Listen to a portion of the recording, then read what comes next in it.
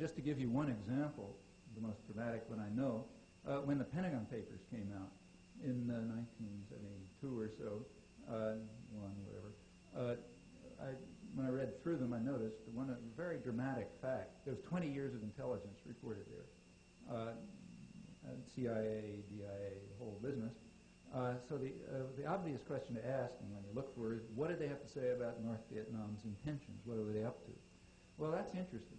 Turns out there is not one paper that ever raised the question whether North Vietnam might be following its own national interests and not merely following the orders of the Kremlin or China. Either one would do, or the Sino-Soviet conspiracy. Actually, there's one staff paper which never went beyond being a staff paper, which raises this question. Now, you know, that's a level of ideological fanaticism which is kind of hard to imagine. I mean, whatever you think about North Vietnam, the fact that they were following their national interests is pretty obvious. Everyone knew they were nationalists. But you couldn't raise that question because even at the internal to intelligence, you had to create the misimpression that it's the Soviet Union you're fighting. In fact, if you look at the details of this, it's kind of incredible. I wrote about it in a book called For Reasons of State that came out right at that time. Intelligence was assigned, when the United States decided to aid France, intelligence was essentially assigned the task of proving what had to be true, that North Vietnam was an agent of the Sino-Soviet conspiracy, because that just had to be true. Otherwise, how come we're defending Vietnam from somebody? It can't be from the Vietnamese, so it's got to be from the Sino-Soviet conspiracy, so therefore it's true. Well, intelligence has a task of proving it, and they tried. You know, the intelligence record shows that for a couple of years they did their work. They looked for connections and so on. They came up with the oddest conclusion. They came up with the conclusion that of all the countries in Southeast Asia, North Vietnam seems to be the only one that doesn't have any connections to China or Russia, one of the two bosses. Well, what do you do with that? Well, it's not hard. You just have to know how to be a well-trained intellectual. That proves it. The conclusion that was drawn from that was that the Russians or the Chinese or whoever runs them, that they are so loyal and so obedient, they don't even have to send them messages. They can just count on them and they'll do everything they want. So that was the conclusion. Well, okay, what's going to happen when you lose all this stuff? Actually, there's another reason why we need the Russians. There's got to be a method for frightening the public into paying a subsidy to high technology industry. There's a method by which you keep high technology industry functioning. Free trade is okay for editorials, but in the real world, nobody believes it. The parts of the economy that work are the parts that are government protected and government subsidized. And the foreign economies that work are the same. And you look at American history, it's highly protectionist and so on and so forth. Well, you take a look at the American economy, there's two parts that are competitive internationally. One of them is capital-intensive agriculture, and the other is high-technology industry. They're both government subsidized. Agriculture, everybody knows. High-technology industry is just the Pentagon.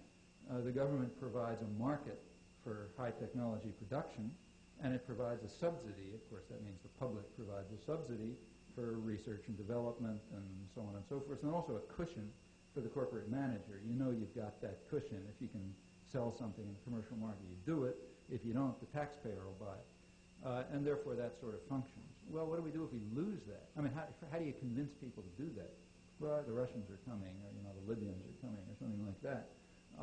But suppose you lose that threat, well, you got a problem.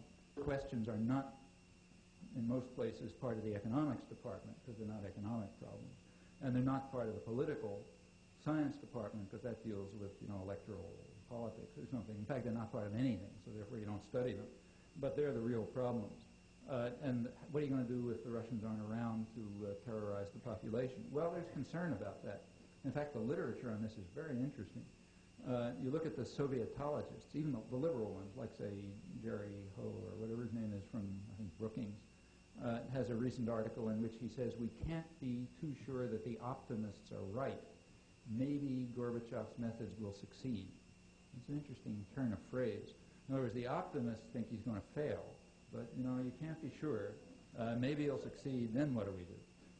And in fact, that's a pretty frank way of putting it. And sort of, this is an international economics journal, so nobody's going to read it, but people are safe. But that's part of the thinking. Actually, in the public domain, one interesting indication of how people are thinking was in the last article. The New York Times, at the end of every year, runs a bunch of articles in which all kind of wise people sum up important things in the world.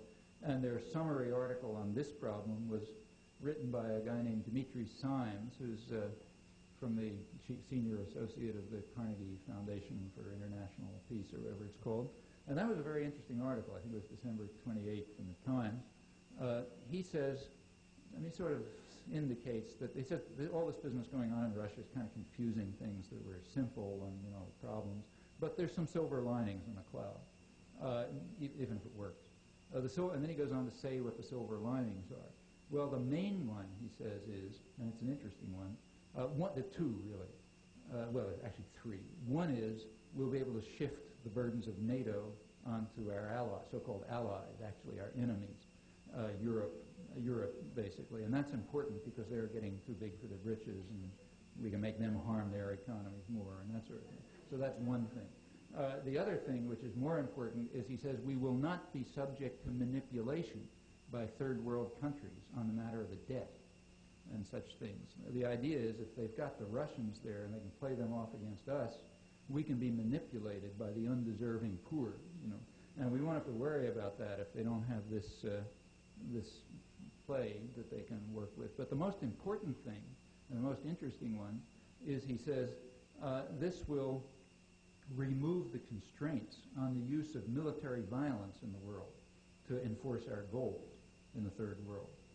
Now that's interesting, and it's an insight of the, one of the interesting things is that this Soviet business is beginning to let reality come out. The ideology is that we deter the Russians and we contain the Russians. The truth is the opposite. They deter us and they contain us. We're afraid, and he gives examples. He says, for example, in the early 70s, when oil prices, he thinks, were going up too high, we couldn't invade because we were afraid it would lead to a global war in the Middle East, and maybe the Russians would get in, and it's dangerous. So we were deterred. But if the Russians back off, we won't be deterred anymore. We won't be contained anymore, and therefore we can use military violence if those Arabs get the wrong idea. The second, he gives two examples. The second one's Nicaragua. He says the Sandinistas will have to think twice if the Russians don't put an umbrella over them. Then we'll be able to attack them directly. We won't be deterred any longer by the threat of the thing breaking out in nuclear war. Now that picture that's an interesting point, and it sort of, as I say, lifts the veil on a lot of mysticism.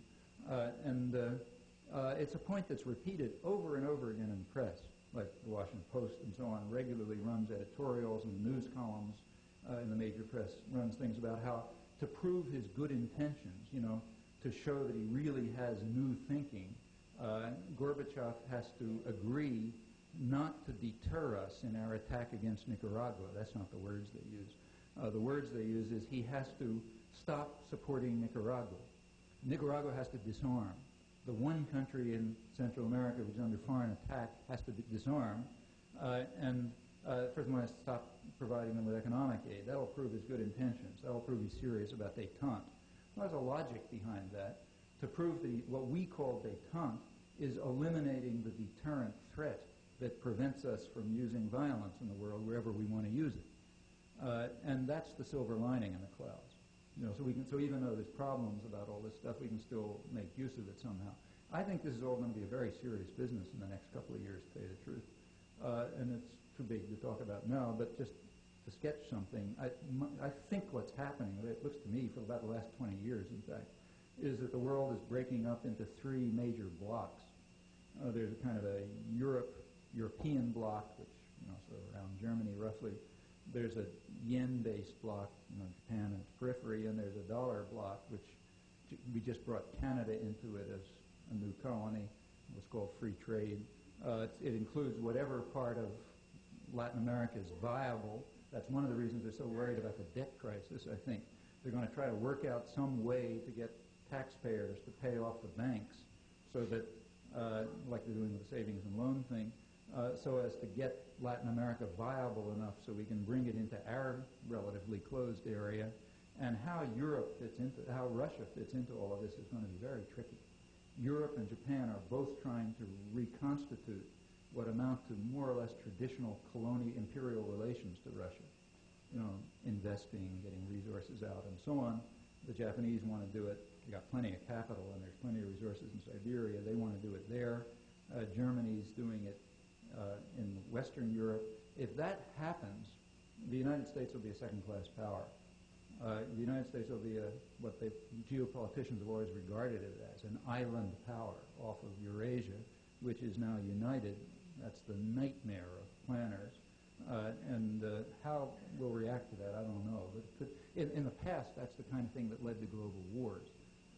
Probably it can't anymore because countries are too interdependent and there's too much flow of international capital and just weapons are too destructive. But how you're going to handle that situation, I think, is very unclear. That's probably going to be a major problem in the future. So I think that question points to major serious